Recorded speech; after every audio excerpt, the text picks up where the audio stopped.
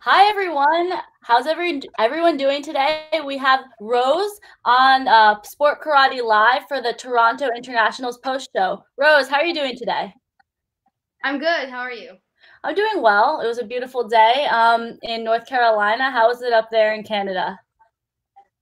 Getting colder, and we're back in now, so training back home. And yeah, let's see how it goes and everything. But the weather is pretty well. Okay. I didn't know that. I'm not staying up to date with Canada and how they're progressing with the pandemic. So, could you tell me a little bit more? So you opened back up and now you're back in quarantine, things are shut down? Yeah, so like in Quebec, it's not in every provinces, but like in Quebec, what happens like we opened it back up, and people just didn't listen to rules and went outside without their mask, and then didn't respect like the distanciation and stuff. Yeah. So we just had to close everything back up again for a month, and then we'll see if we keep going like this for 2, 3, maybe the whole winter. We have no idea. Every gym, every karate school are closed. Okay. Um, we are going online, so my dad's school is now online with Google Meet and stuff. But other dojos are just closed. Mhm. Gymnastics are closed. All of those Yeah. sports are out for I don't know how long. So So you teach at your dad's school, obviously. Were you already equipped with that online teaching platform, and were your students already kind of used to it from before, or is this completely new?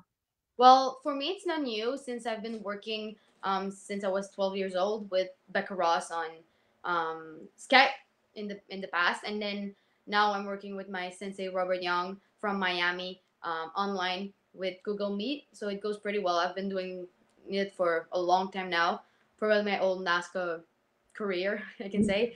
But my students didn't know about it yet. They started with it because of school. They had to go online for school, so now they're getting used to it, and it's pretty nice. Yeah, we're getting there. Yeah, we're making adjustments, definitely. And a lot of people, I feel like on NASCAR are used to the whole Skype lessons, Yeah, private lessons. So as teachers, it's not new to us, which is helps the students out a bit. yeah, because we know how to teach it because people taught us how like to work with it. I don't know if it makes sense, but No, definitely it does. We were the students and now we're the teachers, which really is great. So yeah. you won Trad Challenge at the Toronto Internationals. Congratulations. Thank Can you you. tell us a little bit more how that tournament went and what was your experience for this tournament? Well, for this tournament, I was injured, so when I recorded my video, I wasn't like at my fullest. I had a dislocated hip on my left side, Oh, wow. so we had to put it back in and then record the video. Yeah, it wasn't so great. So I didn't have any expectation at all. I was just like doing it because I love Mike, I love the team. So I was like, I have to do it. And Mhm. then I just sent out my video, and then as the day was going on, like my results got better, and yeah, I just followed with what I was supposed to be doing. So it was pretty nice. Yeah. So that is one of the things that you can record your form and then you could pop your hip back in and then kind of you were able to re-record it, right? Yeah. Yeah. Yeah. Okay. Yeah, so that is maybe one of the benefits that you didn't have to, like, bow out at the tournament. No, exactly. Because I was absolutely scared to just like couldn't compete. I was like, oh, I paid for the event. Like, I really want to go. And just then the chiropractor just popped the hip back in. It was like, yeah, just be careful. Don't overdo it.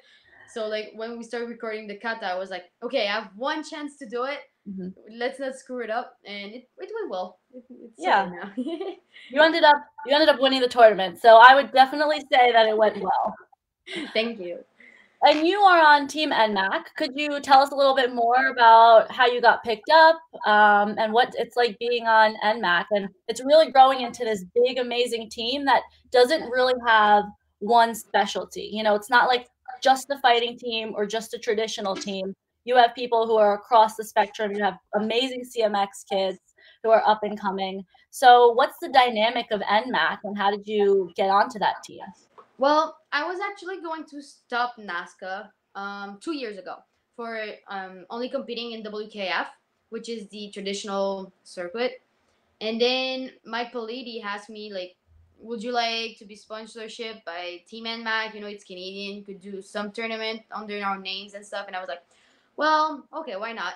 And then I just kept going. I went to Mike's school to teach during the kids camp during the summer, and then I just started back on the circuit and doing my best.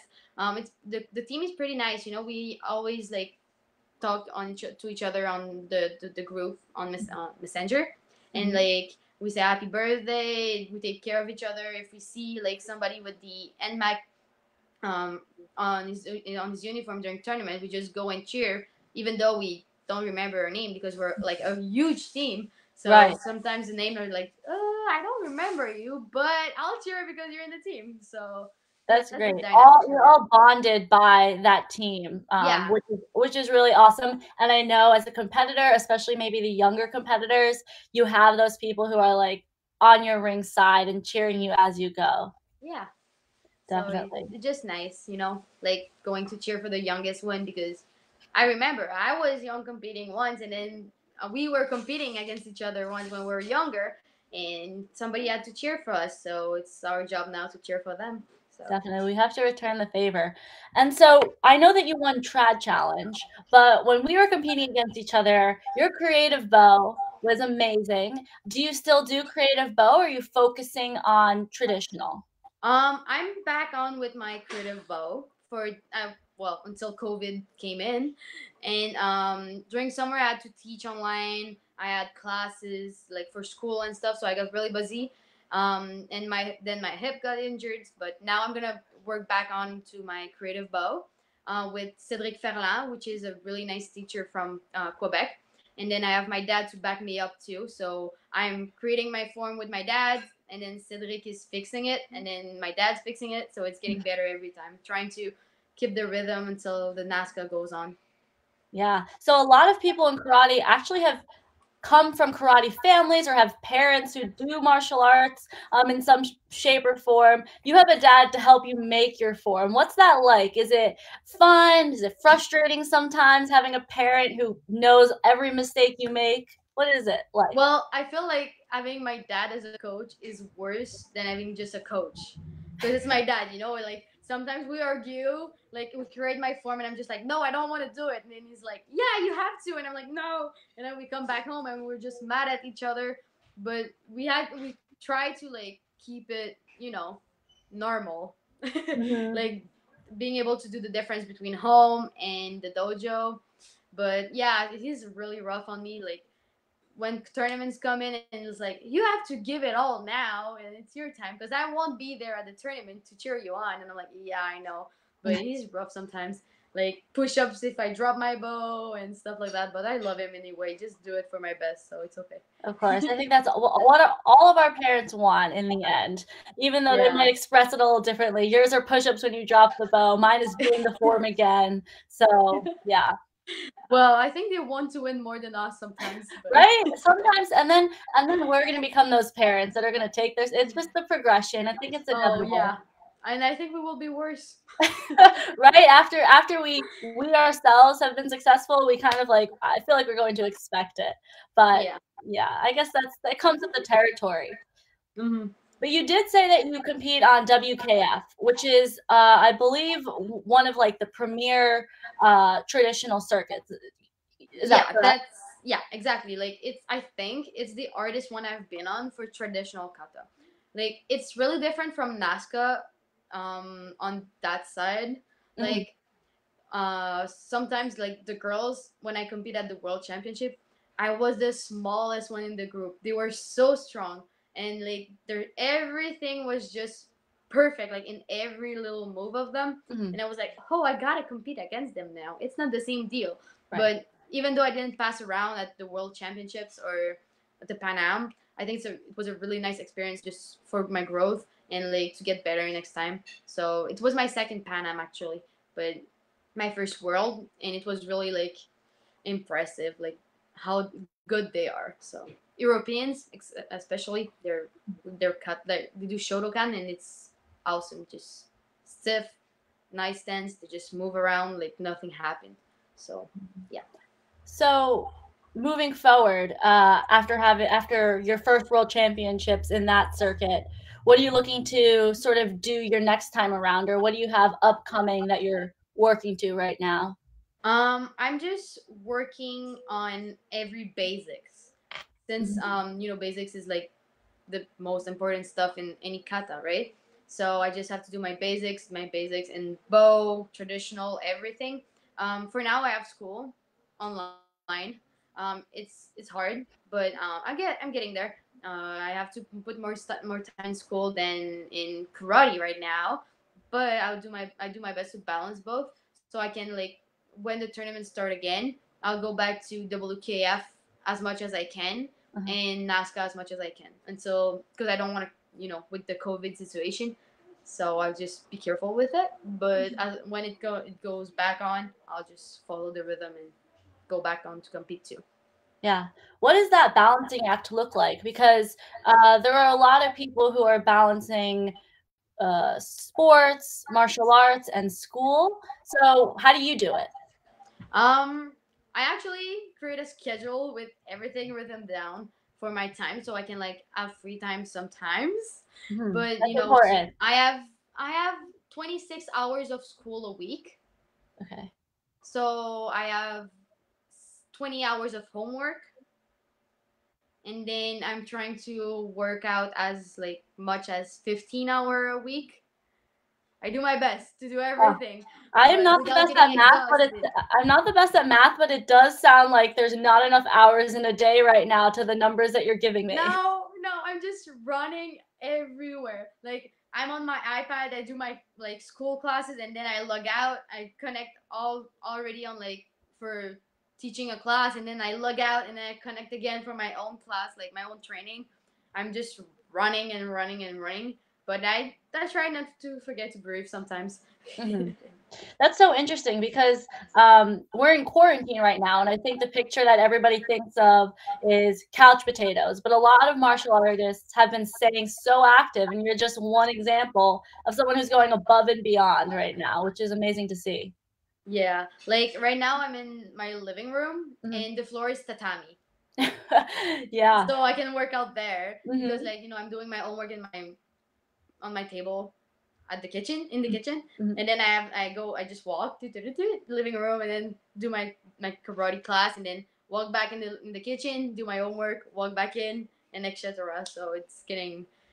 I'm not walking so much, but I don't have so much time to walk either. So Right. So you cut out the travel time and you filled it up with more stuff to do, exactly. but all important stuff. Yeah. Never nothing boring or Yeah. watching TV Mhm. or anything. And just keep moving. So I remember that we actually fought teams before, and so you used to fight. Um, do you still train fighting or not anymore? I actually coach fighting. Okay. I don't have much time training it. Mhm. I do my best, but like I miss it. One day I'll take the time to train with it. Mhm. But I don't have anyone at my dojo either. I have my dad, Mhm. but my dad doesn't always want to fight with me because he has other stuff to do. Yeah. But if I had somebody to fight with, like at my dojo, I would like all the time. I miss it, but sometimes we have to do some choices, and divisions are not like free either. Mhm. Price are kind of high sometimes with Canadian exchange on the money. Mhm. So I had to do choices, and I choose kata. So Mhm. one day I'll go back to fighting if I have some free time. Yeah, that's definitely a reality after I feel like when we're younger, we do 7, 8 divisions, and then you get older and you kind of decide, "Okay, where can I focus my energy and my money at? That's gonna optimize my Exactly. outcomes."